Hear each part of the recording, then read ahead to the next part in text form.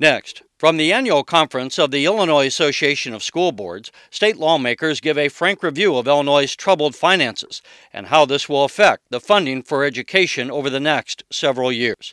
This runs about 1 hour.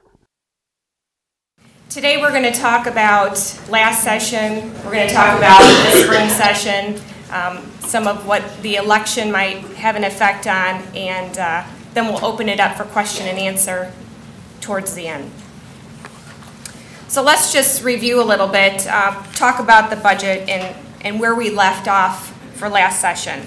So the budget was funded, or they were hoping to have it funded by the $3.7 billion in pension borrowing, $1.2 billion in securitization of the tobacco settlement funds, $1 billion in fund transfers, $250 million from a tax amnesty program, and that's always an estimate, and then $400 million overall budget cut from fiscal year 2010. And as you all know, we still don't have the $3.7 billion in pension borrowing, and I believe Representative Mautino might address how we're not positive we have the $1.2 billion from the tobacco funds either. And just, those are all one-time revenue sources as well. So we need to come up with something different for this next budget. And they can talk about how we're going to do that. Just a brief reminder on the pension borrowing.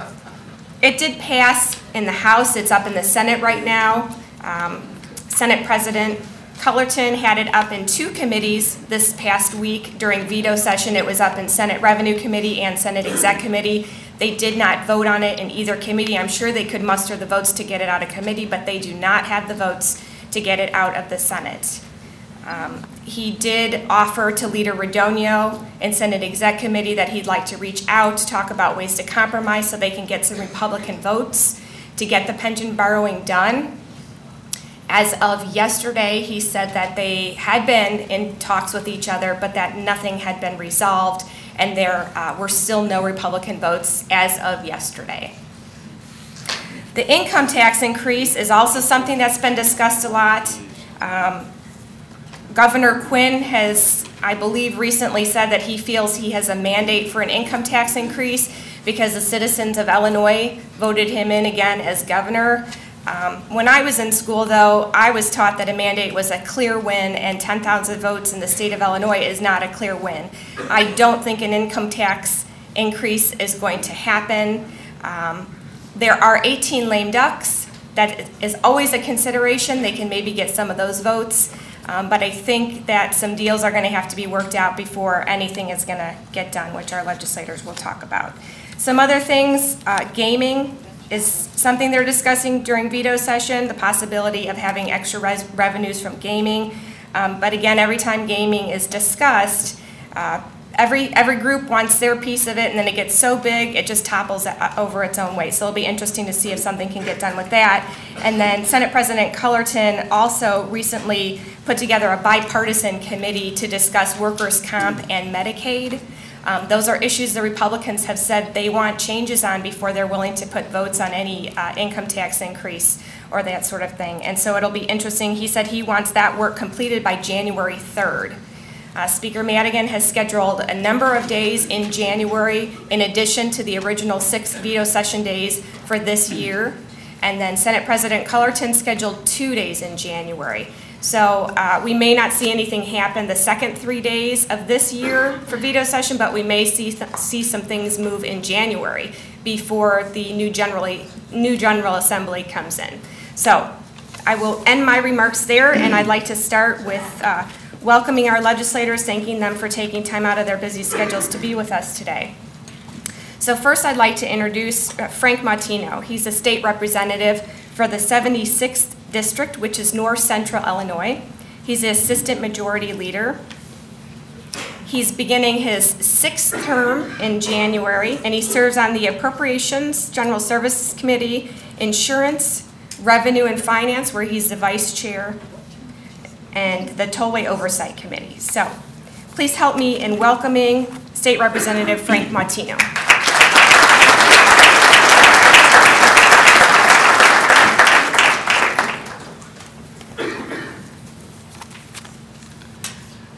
I'd like to First of all, thanks Susan for giving my speech.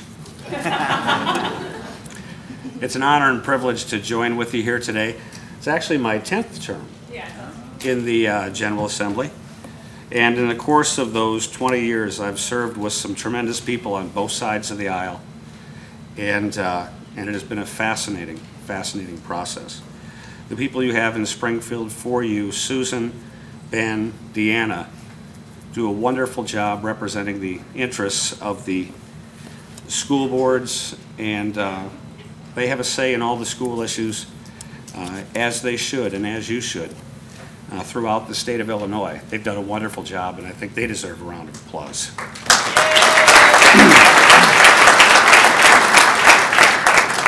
For a number of years, and I know actually I've spoken to many of you throughout the years, this is probably, is now and will be one of the most difficult sessions of the legislature, and probably one of the most difficult times in the state's history. We have budgets that in past years we had made structured on having $29 billion coming in from a strong economy in Illinois, and it's the 5th largest economy in the country. And when our country is humming along, it goes very, very well. In a year like this, and over the past couple of years, we'll be very fortunate if we hit a $25 billion mark. And throughout the course of the time, costs have gone up on a lot of things, but I thought for my few minutes here, what I'd like to talk about is the structural deficit and the hole that together we're all going to have to try and fill in a very, very difficult year. The current budget hole, and you might hear slightly varying numbers of this, but it's not really far off. Most of the groups, either side, are going to have pretty much the same. The first part of this, and it's a two-part problem that we face in the state of Illinois, is the amount of unpaid bills that are on hand at the end of a fiscal year. So at the beginning of fiscal year 10, our accounts receivable was $3.7 billion. And that's the amount of money that we pushed forward. That's the amount of money at the beginning of the year you were waiting for. Part 2 is the structural deficit, and this is the most difficult and the most dangerous piece of the equation for all of us that are trying to make budgets and for you as you try and do yours. The structural deficit is how many bills that the state can't pay each year because of the current reoccurring revenues can't meet the current reoccurring expenditures. In fiscal year 10, the deficit on the final expenditure number was $3.1 billion. And the only way to balance that deficit is to push a lot of bills forward into the next year. As many, there were quite a few that were pushed through. By adding that to the accounts receivable hole, you get an accounts receivable and a deficit of $6.8 billion. That's the big number that was missing. The $6.8 billion is the difference between keeping things at current levels and with a reduction of revenue, how much money was going to come in. And so what we were looking at, total revenues reoccurring for the state in millions is about about $27 billion. There was a cigarette tax as part of this budget, which was worth about $320 million. That is yet to pass the House or the Senate. And so you've got your total revenues about 27.7. From the expenditures that we have, our appropriations are 26.4, and the lapse period's about 500 million. Pension contributions, and we'll talk about this for a few minutes, is 3.669, $3.7 billion.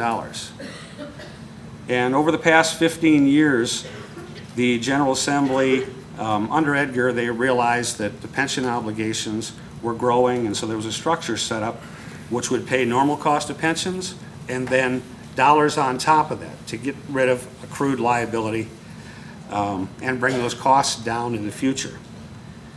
And we're in the latter part of the 15-year ramp. It was a back-end loaded ramp, very expensive in the last part of the years.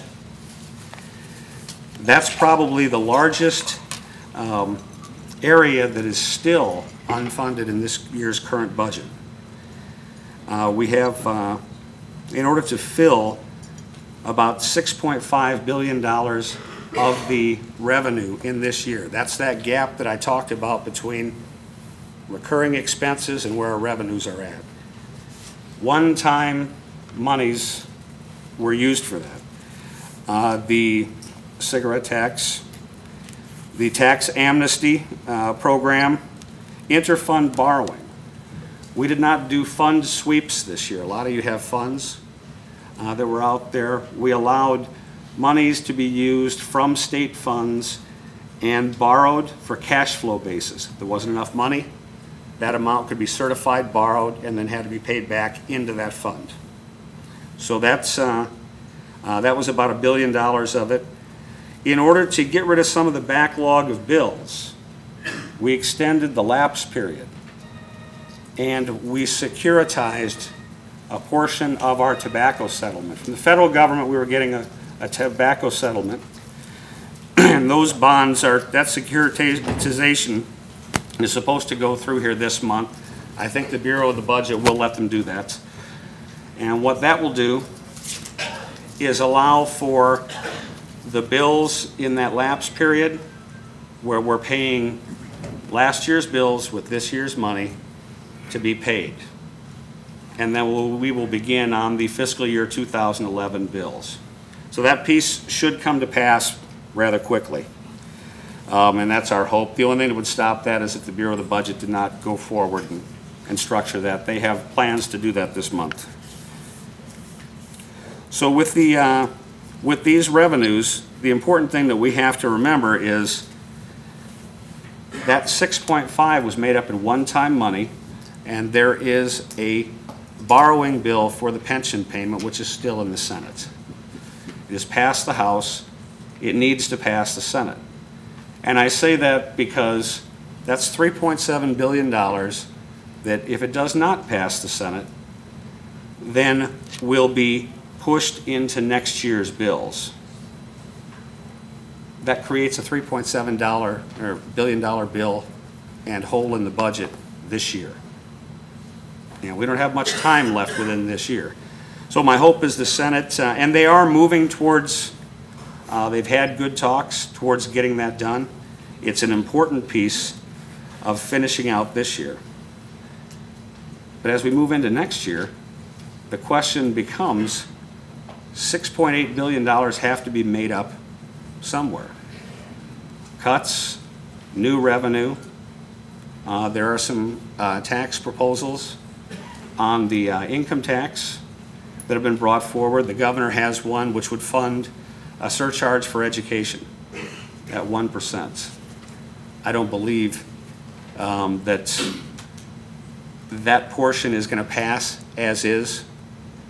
The 1% doesn't get things done or get any of the bills paid, and there are going to be a lot of discussion about that. To give you an idea on that, a 2% income tax on the personal level, which was under other bills, and a corresponding rate for corporate income tax gets you to about $6 billion. And the trigger number everybody's looking at here is that $6.8 billion. Because the one-time things that were done this year are no longer available. I do hope that we can work together and put a program together. I would like to see new revenues passed in January at a level where we can start building out of this hole.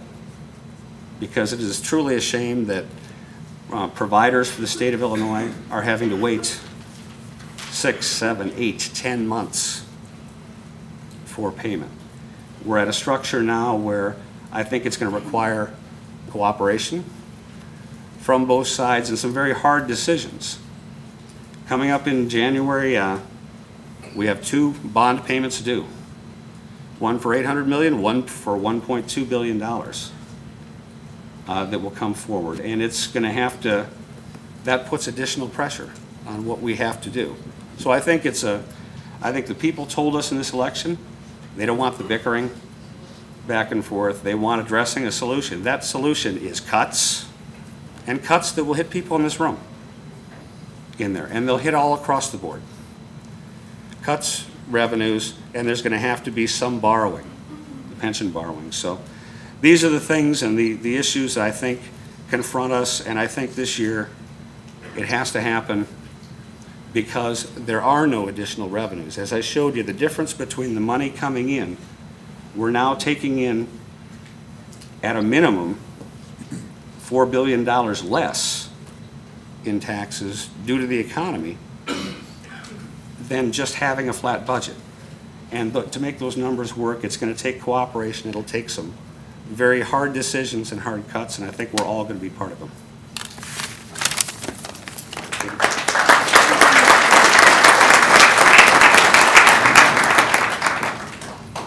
We have a number of seats in the front. If anybody wants to move up, we'll be flexible here and maybe pause for a moment if anybody needs to come up and find a seat because of the change in the venue from the Sheraton.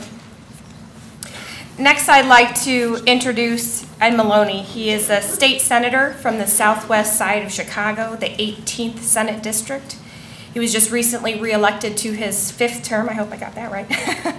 He serves as the chairman of the Senate Higher Education Committee. He's also on the Labor Committee, Appropriations, Consumer Protection, and the Redistricting Committee. So please join me in welcoming State Senator Ed Maloney. Thank you. Thanks, Susan. I too would like to thank Susan, Ben, and Deanna for their service as advocates for you in Springfield. They serve as educators for us, that's for sure. And very often I judge the quality of a lobbyist by, they'll come into my office and they'll tell me about their particular piece of legislation, and I ask who's against you on this, and if they say no, I feel like saying, well, then what are you doing here? What are you worried about? These people know the other side of the issue, and they serve us very well. As Susan said, my district, geographically, if you're familiar with the area, I go from the northeast corner of it is 79th and Ada. On Chicago's southwest side, I take in part of Chicago's 18th ward, most of the 19th, and then the close-in suburbs of Evergreen Park, Oak Lawn, Chicago Ridge, goes all the way out to 143rd and Will Cook Road. So if anything is unique about my district is its diversity, and it's a pretty hard place to keep everybody happy. Unfortunately, I didn't have to run for re-election this past election. It was a good year not to have to run. A lot of people are angry out there. My background is in high school education. I was a teacher coach out of college and served for many years as a teacher, counselor, and administrator, primarily at Oak Lawn High School and the southwest suburbs, and also as an assistant principal at a Catholic high school, Brother Rice High School on the southwest side. Before I get going, just by a raise of his hands, does anybody need any money for anything? You guys have? Okay. Just tell you a little bit about what's going on from the Senate perspective and from my personal perspective. I chair the Higher Education Committee, but as you know, those various levels of education kind of touch on each other. And one of the first things I did as chair of the Higher Ed Committee was to have a hearing on the graduation and retention rates in the state of Illinois. And what this resulted in was a lot of polite finger pointing between the high schools and the community colleges and colleges. The community colleges saying, you know, that these kids aren't ready. The high schools are saying, well, you're not telling us what you need. And this resulted in finding out the tremendous need for remediation for high school, the transition of high school to community college. And what we found out as well is that the students in need of remediation, their retention and graduation rate is very, very low. We're talking about single digits, so when people come in needing significant remedial scores. We had a committee, the National Council of Higher Education Management Systems came into Illinois last year and said if we don't do something about this remedial problem, that we are going to have problems with our workforce. So in response to that, we passed about 3 years ago a bill called the Career and College Readiness Act, in which it was a pilot program involving 4 community colleges throughout the state, Moraine Valley, South Suburban, and 2 downstate community colleges, in which we identified the remedial needs of students in their junior year of high school and worked to correct those in their senior year. The program is almost 4 years old now, and we have numbers to indicate that it is a success.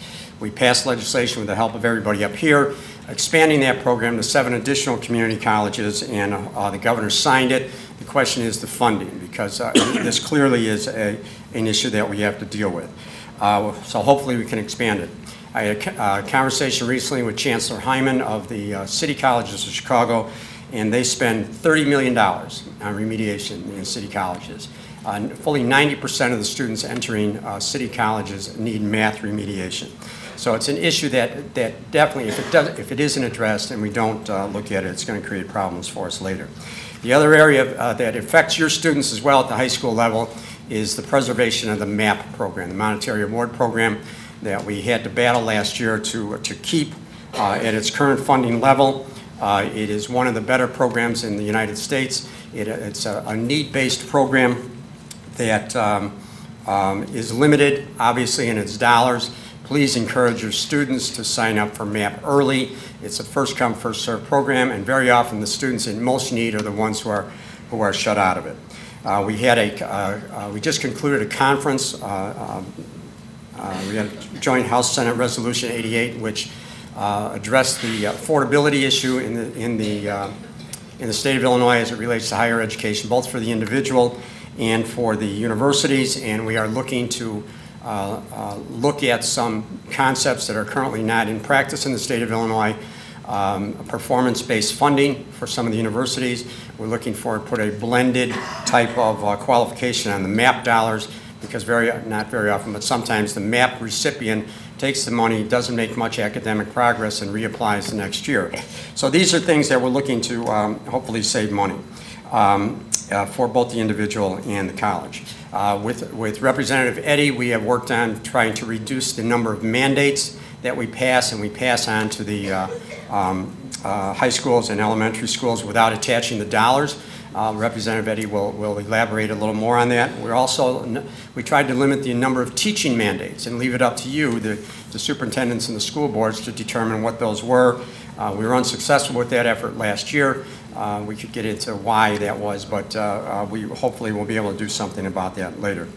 The situation in the Senate, I believe I'm the only senator up here. I feel the mood is much more, there's much more a collegial and cooperative move in the Senate with the new leadership in the Senate. President Cullerton and Minority Leader Rodonio seem to get along personally. They seem to be on the same page about what's important. The President, as Representative Mautino mentioned, has agreed to hold a working committee on Medicaid reform and workmen's compensation reform, and what this is kind of an olive branch toward Senator Rodonio in the hopes that we will get some cooperation on this pension borrowing bill, that if it doesn't pass, as the representative mentioned, we are looking at some significant cuts in other programs. So this is one of the reasons we need this. In terms of new revenue, there was a lot of talk this week in the Senate about a gaming bill. The gaming bill is so big that it's difficult to get everybody on board. It calls for 5 new casinos, I believe, one in Chicago, Rockford, Park City, a south suburban site which has yet to be determined, and Danville. And it will also allow 6 racetracks to have slot machines. So the mere size of it has some people turned off. It will produce, estimates depending on who you listen to, about $1 billion a year, however, in revenue for the state. The other issue, of course, in terms of raising revenue is the income tax. The governor is calling for the 1%. The Senate in 2009, was it, or was it just, 2009, did pass the income tax, but it failed to pass in the House. You see the problem, so the question is on the big board out there, what to expect, and I can look you in the eye and honestly tell you I don't know. I think that, I'm not trying to be flippant, but all these issues are in play here. And the problem in Springfield is it's been my experience, there is no easy issue. And the reason there is no easy issue is the diversity of the state. You have, for example, 59 members in the Senate that range in age from 33 to 80. They're men, they're women, they're black, they're white, they're Hispanic. They represent districts like mine. They represent inner city districts, wealthy suburban districts, rural area districts. everybody brings with them their own baggage, if you will, about what's important to them personally. You know, my background is in high school education. The guy who sits next to me is a former prosecutor. Reverend Meek sits behind me. We have farmers, businessmen, lawyers, etc. And now you throw in the Republican-Democrat dynamic. It's really amazing anything gets done. There are thousands of bills introduced each session of the legislature. 400 or 500 of those thousands become law. And of those, the governor very often finds issue with them as well. So the public very often says, why can't you guys just do this? When people trying to conscientiously represent their district, that puts them up against the priority of somebody else's district. See, everybody is a priority, and to be honest with you, you guys are competing against corrections, you're competing against social services, you're competing against transportation for the limited dollars that we have there. So, you know, as my former president, President Jones said, when he would ask for increased revenue and everybody says, no, we can't do that, that people don't want that, and then he would ask for cuts and people say, well, we can't cut anything, he had a great saying. He said, you know, everyone wants to go to heaven, but no one wants to die. You know, and that's what we're looking at. We're looking at that kind of mentality. And hopefully, because of the situation we can change that type of mentality and get a little more cooperative move, and look forward to your questions. Thank you very much.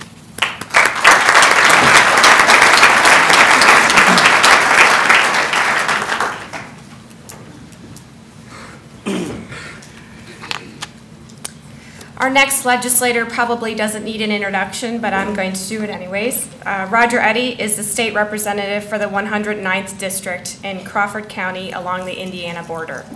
And he was just recently reelected to his 5th term. He is also the superintendent at Hudsonville CUSD 1 and has been in that position for 9 years. Representative Eddy serves on the Elementary and Secondary Committee and the Elementary and Secondary Appropriations Committee, as well as the Investigative, Public Policy and Accountability, Computer Technology, Infrastructure, and Revenue and Finance Committee. So please join me in welcoming Representative.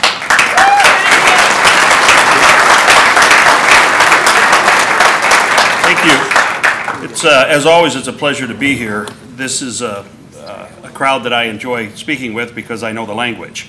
If this were an environmental and energy conference, I probably wouldn't know anything about what I was talking about. So this is one that I always enjoy. I don't want to pile on here, but I do want to also sing the praises of the Alliance team that represents you in Springfield. Ben and Susan and Deanna Sullivan is here, and I think Diane Hendren probably is running around here somewhere. Juwan Kia for the Principals Association, Cal Jackson for the school business officials, they do an outstanding job. You know, there are 2 chambers with committee hearings everywhere, and these folks, between labor and revenue and elementary and secondary education, regular and appropriate, they handle a lot of bills. And they just do a terrific, terrific job of making sure that another side gets some attention and some practical application of these good ideas is heard. I have had just a real opportunity to serve in a couple of capacities. First, to serve constituents in my district and serve on these education committees and listen to all the good ideas. And while I'm sitting there, I also have the opportunity to think about how this will really work, or if this will really work, or probably more importantly, what are the unintended consequences from this intended good. No one comes to the General Assembly on either side of the aisle and has drafted an idea that they think is bad for kids. They draft ideas that they think are going to move everyone forward. Sometimes, though, because of competing interests and other complications, those good ideas turn into some consequences that are difficult to live with. Now, this last session, in addition to the fiscal issues that we faced some other pressures. We faced pressures having to do with that A word, accountability and reforms, and how we're going to make our schools more accountable to the public. And I want to talk about a few of those. I think Frank has handled, and he's really the budget guy in the House that sometimes I banter with on the floor and ask questions regarding budget items, and he did a good job of laying out a very bad scenario. So I want to talk about a couple of the other things that we're facing. One came in the form of a bill that I co-sponsored along with Linda Chapelavia, Representative Chapelavia, and I have worked on several pieces of legislation, but this was the one that was supposed to help us with the points necessary to receive federal funding on Race to the Top. These are things we needed to do to put ourselves in position, and probably at this point, because we did not get Race to the Top, the single most significant portion of that bill is a significant change in the way we are going to evaluate teachers in this state and principals. And it has to do with tying the evaluation of that teacher and the principal to student achievement. Now, that seems to be a really neat idea and a good idea at first blush, because shouldn't you be responsible, and shouldn't, as a teacher, you be accountable for whether or not your students are learning? Sounds good, right? Well, we just went through No Child Left Behind, which set up an assessment system that is a benchmark system. That means that at 5th grade level, students should be performing at the 5th grade level. And if you're the 5th grade teacher, your students should be performing at the 5th grade level. You know, never mind the fact that when you got them, they were at the 2nd grade reading level, and they made it to the 4th grade reading level. Well, there's a change in approach to assessment that I think is a good change in approach, and that is a growth model assessment. And we're going to see that happen, I think, over the next several years as we phase out No Child Left Behind and we reauthorize that.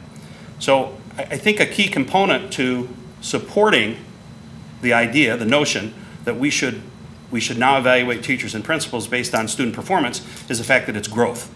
That's number one, it's growth. The other thing we're going to have to do is get away from the notion that we can measure whether or not students are learning and or teachers are doing a good job based on a test that's given one day of the year. We have to get away from that notion. You know, if it were that simple, we'd teach the test. You think that's happening? I think it probably is. We are hopefully better than that. And what we do for children hopefully is better than that, than to teach them how to take a test. I mean, we know in education the purpose of assessment. The purpose of assessment is to guide teaching and learning. It's not to compare schools, and it's not to try and open charters or provide vouchers or to point to public schools and say, you're not performing very well because of this one test one day of the year. We have to get away from that notion. And this legislation is written so that at the local level it's possible to have multiple assessments that guide student learning and improve teaching. I think that we have a terrific opportunity with this legislation to do that. I really think that if we look to the future, that's some of what we need to keep an eye on, how this is implemented. Now, along with it, we passed legislation that allow us to do data collection. We received a federal grant because of the legislation that we passed, and there's going to be, I hope, a very thorough data collection system in this state so that we can not use it to have newspaper articles that compare one school with another, but to use it to guide teaching and learning in our schools based on another new notion that you're going to hear a lot about in the next several years, and that's an evolution of the Illinois Learner Standards that were introduced in '97 to a new set of Common Core standards. Now, the State Board of Education has already adopted those Common Core standards. What we need to do now, first of all, is implement them. Well, the biggest thing we need to do is get teachers not to roll their eyes and say, oh, here we go again. Here's a next new silver bullet that's racing by. This is going to fix it. We have to somehow address that as an evolution, but we have to also develop an assessment system, unlike the ISAT and the PSAE, that never really assessed the standards as well as it should. And in fact, the disconnects are so great in some cases that you wonder why you're given the assessment sometimes based on the standards. We have to align those things. We have to make sure that as we roll out assessments, that those assessments are actually aligned to the Common Core standards. It's a lot of work. Now, there's lots of things in the future that have to be done. A lot of those are going to be done by rule, so keep your eyes on the rules that are rolling out and not just the legislation, as always. Sometimes I sit in committee and I watch a piece of legislation go through the elementary and secondary education that looks like a canoe, like a blueprint of a canoe. And by the time I see the rules and regulations that go to JCAR, it's like a yacht. They've turned it into something that I'm sure they're well intended, but it's not really the way we envisioned it when we originally looked at the legislation. Senator Maloney mentioned something that I think is critical as well. We have to get to the point in this state that we stop loading local school district up with mandates that are not funded. It has to happen. Now this year, we took a step. We tried to do more. And sometimes with legislation, you try to do a lot and you get a little less than that, right?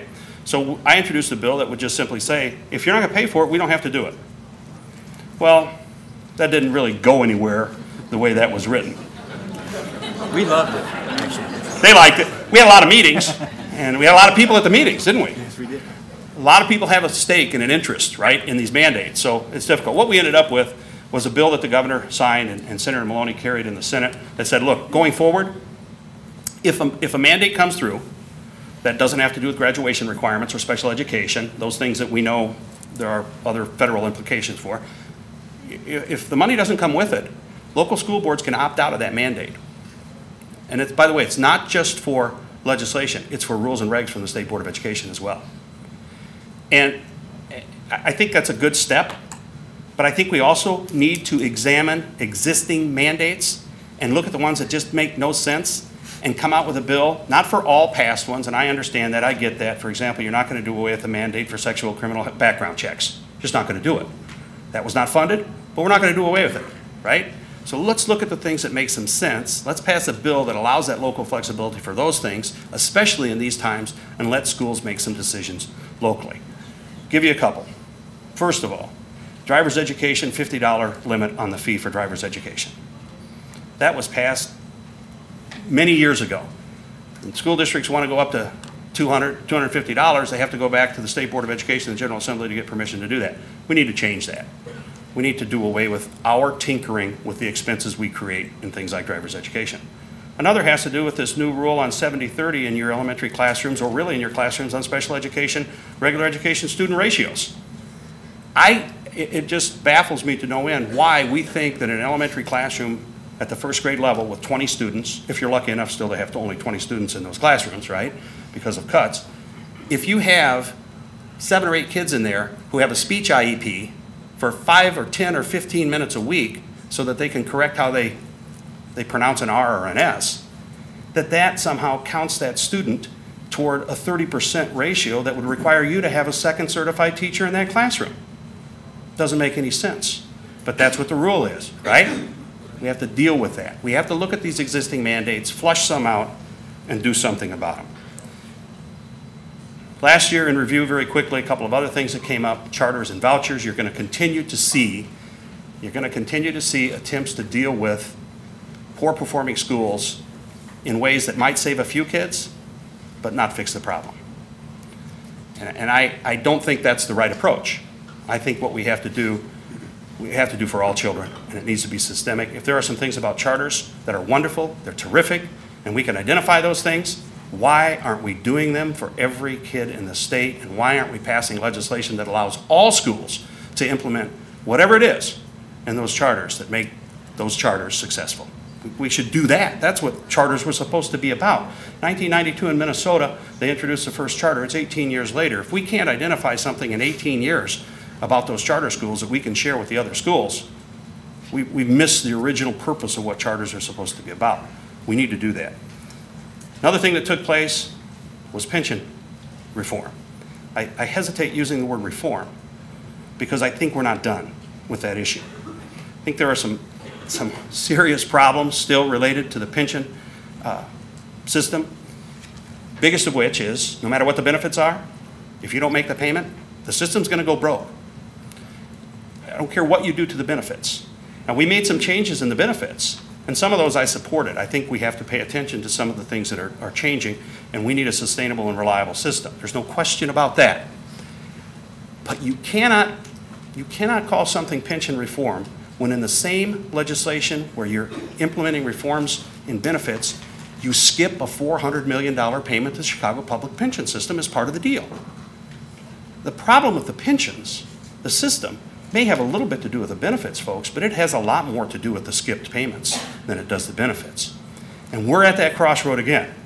And what's our solution about that payment? And it has to be made, and it's $3.7 billion. Let's borrow it. Now that pays it. That pays it.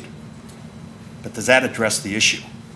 And we're going to be dealing with this, I think, the second week of veto, maybe for local municipal pensions, local government pension systems, because, by the way, they're not in great shape either, right?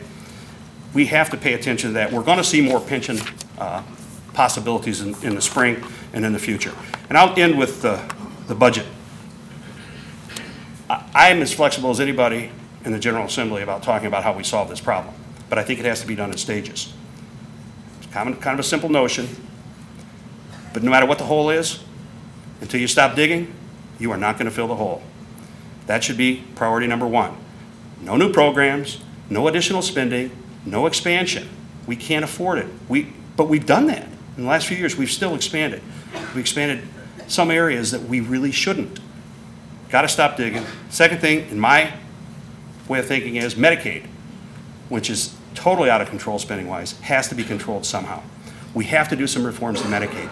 We have to at least require the people who receive Medicaid to be income verified, like we do free and reduced lunch. But we don't do that, not to the level we should with the expansion. The other thing we need to do, in my view, is to make sure that the people that are using it make common sense decisions. They shouldn't be taking an ambulance to the emergency room to receive medical treatment. But we have that happen because we have very few controls on some of the rules related to how it's used. We want some of that stuff done. We also want to see something done to address the horrible job climate in this state. We need jobs. We need them. Part of the revenue loss we have in this state is the fact that we've lost a lot of jobs. We have to examine together why we've lost those jobs and work on solutions. If some of it has to do with workers' comp, we have to sit down together and figure out what reforms in workers' comp will help everyone, including the workers, become employed. We need to make Illinois job friendly. We have to. Then, we're ready to talk about revenue. And there are a number of us who are ready to take a vote on revenue, but we don't want to just throw it into a hole that doesn't have any bottom or a system that hasn't been reformed. Once that happens, I think you're going to see a lot of people ready to talk about revenue. And I also agree that at that point, it's going to take a real wise scheme of borrowing and taking advantage of some of the interest rates we have right now to bond some of the debt. This is going to take several years. There's no quick fix. There's no, revenue we can pass in January that's going to take care of this problem, and we can all go on our merry way. It's going to take several years to dig out of this. We didn't get in it in just a couple years. But I think there's going to be the willingness to do that in a sequential manner. Let me end thanking you, because this is not an easy time to serve on a Board of Education. I know that. I know you've made tough decisions. There are probably some of you in here that in the last year have had to take votes on releasing people from employment from your schools. That's tough. It's not easy work. You're leaders in your community. You did what had to be done, and you're going to face some more difficult times. And I just appreciate the fact that you are willing to do that for no pay. Thank you for that. Appreciate it.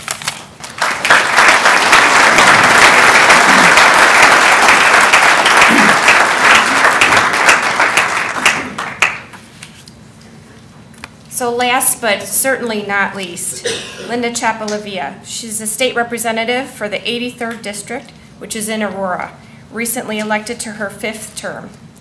She is most importantly to us the chairperson for the Appropriations Elementary and Secondary Education Committee. She also serves on the Veterans Affairs, Adoption Reform, Electric Utility Oversight, Infrastructure, Labor, you're busy, Fire Protection, and Revenue and Finance Committee. So please join me in welcoming State Representative Chapalavia.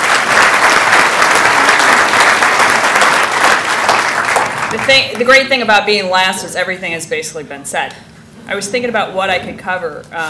The amazing thing is I've got to not only take my hat off to the gals and guys that represent you in Springfield, because I would do that just as well, but Mr. Roger Eddy, his 2 names. As long as you guys, I'm sure you have known me, I work very well with everybody on educational issues. I'm a small business owner by trade. But in the House, we have a certain kind of family or friendship that education goes far beyond partisan. And the other 2 people that I work very closely with is Pritchard and Mitchell, too. I consider them extremely highly qualified and well experienced. And since I've only been in, I'm coming up on my 8th year, I consider that very valuable. Because I came in as a business owner, I'm a real estate broker by trade, and my husband and I had quite a few businesses. I like to take education on a different angle as far as, first when I got in I knew things were broken, but I really didn't know how bad it was. When you become appropriation chair in that level of leadership, then you actually get to see the numbers. For the last 6 years prior to that, we really didn't see the numbers. We were just asked to vote on certain things, and you really don't get in depth with what's going on with the state.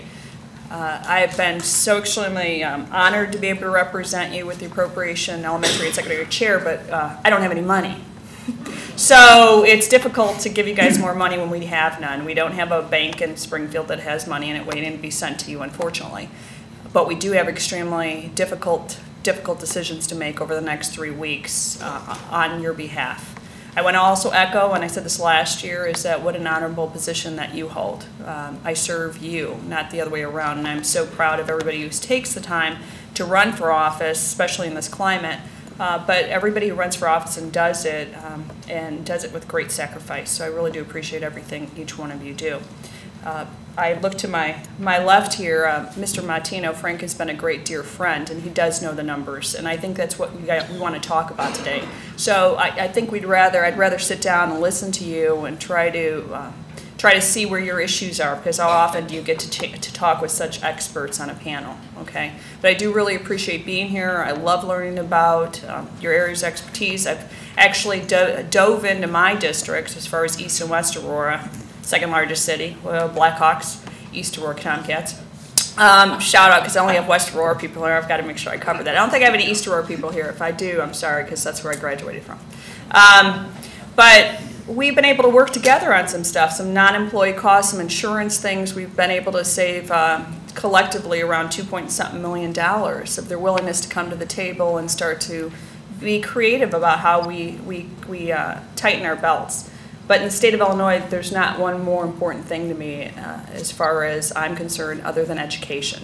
So I'm here, I work for you really hard, and I'm hoping to get some questions answered for you and see how we can help together and work past this crisis. We shouldn't let it go to a waste, because this is the time when we can really implement true reform in the state of Illinois for education. Thank you.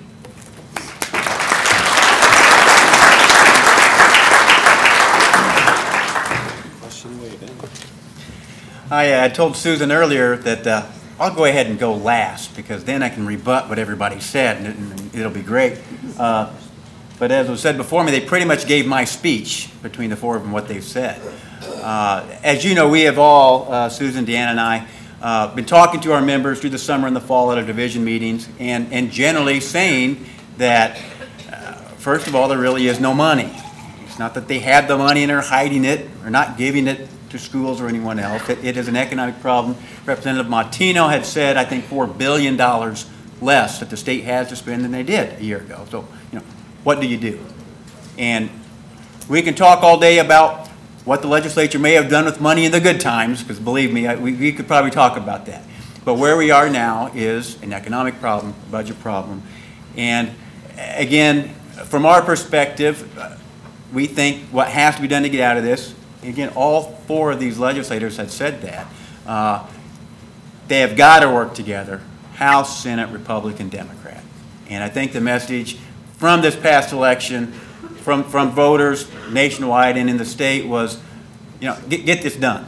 Work on the budget. You can leave some of the other things to the side. Let's work on this. So I think a good thing to do would be for this message to go to the other 173 legislators in Springfield to go along with these four to do that. It is going to be long-term, 3, 4, 5 years. It is going to be some new revenue somehow, whether it be an income tax or not, and borrowing, and cuts, and maybe gaming to get through this. And I think that's what they're going to have to do, is hunker down to do that. Even in the Capitol, even among the Republicans, very few of them say no new taxes, period. There are a few. There are also some Democrats who say that. Most of them are saying we're not just going to raise taxes if we're going to keep spending it like we've been spending it, to get back in the same position again in 2 years, 3 years, 4 years. That's why they say there have to be additional cuts. That's why some are saying look at Medicaid reimbursements or health care or whatever. That's why they took a look at the pensions in the spring. Again, we have to make some adjustments so we're not in the same exact position in a few short years. So I think that is coming together. We hope it is, that both parties are talking together to look at all these issues and come together and get through that. And I think it would surprise them how well that might be taken by the voters of their district as well. They sit down and get down to business there. Now we will open this up to questions, and this is your opportunity. And anyone with a question? Mike Kelly. God, I don't know where to begin. Recognizing to start off with that you guys are all friends of education, so knowing that the challenges are huge. It is a perfect storm with the economy. We can't go to our folks to get more money from them. In our particular situation, we have $150 million sitting on the table with tax cap that we've not been able to access over the years. We couldn't, from the legislature, get CPI reform last year to do that, the 1.1, we heard that. We've got our taxes, our assessments going down, our EAV is actually going to go down. We've cut $30 million out of our budget, out of a $260 million budget in Plainfield District 202. And we're looking at another 6.7. The state owes us 6.7 or 8 right now. And we saw the legislature not able to even get serious mandate help, financial help this last year. My question is, what do you guys want us to do? You know, we're trying to do this. All of our high schools are failing because of by the measure that's obviously crazy, but they're failing. But the needs of education, and I will get to the question, the needs of education to raise the standards for our special needs kids, for our English language learners, all of those are great programs, but they cost money. And now we're $30 million down, going down another $6 million plus. And the question is, what do you want us to do? You know, the priorities have to change so that we can have a system that flourishes and meets all of our goals within the budget that we can afford to pay. I do understand and respect that question. We are going to have to do the mandate work, but also, which Roger has done a lot of, but this year we'll have additional pressures. The last few years we've been buoyed up by the federal stimulus package. You know it, most of your school districts over the past 4 years in general state aid have done actually very well compared to other sides of the government. And that was possible because of that stimulus package, which has now gone away. This year we were fortunate to get an extra $400 million at the very end, which averted some of those, some of the layoffs, but that won't be there this year. That's an additional pressure. I think we need new revenue, not just for the school side. And I don't think it can wait. I mean, we'll start our discussions on the rest of the cuts and everything, and there will be some difficult cuts that will come in across schools because you are the bulk of the things that we finance. You know, you and healthcare in the state of Illinois, and that uses up, when you throw in corrections, 80% of all the money there is within those three lines. And so as we go forward here, we do need new revenue. We're going to have to make cuts. And if we don't send money, we should not do the extra ones. Roger did a great job with any new mandates, but we're going to have to address those, just like we gave you the opportunity to waive certain items in that process. I see that coming again because we know the extra money won't be there. So that's one thing that I would expect out of this year. Okay, thank you very much. I think we're out of time. I thank all of you for coming. Thank Susan Hilton for putting this on, and especially our four legislators. You're watching the Illinois Channel, an independent nonprofit corporation formed to provide gavel-to-gavel coverage of Illinois state government and other public affairs events taking place across Illinois.